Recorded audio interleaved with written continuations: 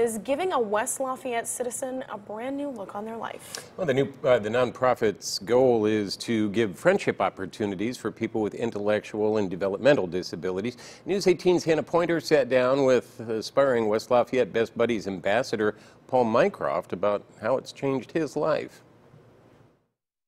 Throughout Paul Mycroft's life, he has dealt with several bumps in the road.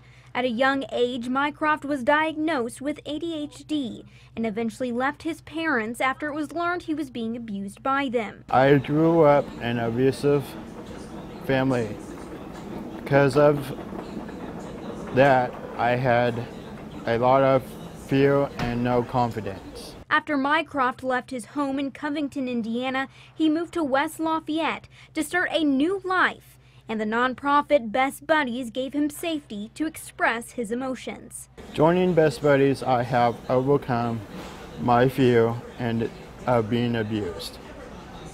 And now, I am celebrating recovery. The nonprofit pairs students with people who have intellectual and developmental disabilities. Mycroft recently sat down with Lafayette Mayor Tony Rozorski and discussed his story. You know, nobody's going to walk away not motivated to help Best Buddies. They talk to Paul and listen to it. They're going to walk away motivated to get involved, whether it's to be a mentor in the program, whether it's to be an advocate, or whether it's financially. They're going to want to help Paul spread that good word and be involved. Purdue University Best Buddies social media chair Alexa Adams says Mycroft has become a helpful addition to the team while they were at the Best Buddies Leadership Conference. He wrote an incredible speech and he just had a positive outlook the entire weekend.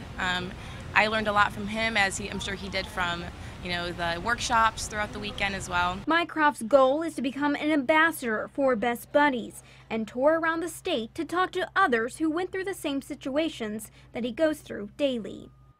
Hannah Pointer, News 18. Now, your Precision 18 forecast.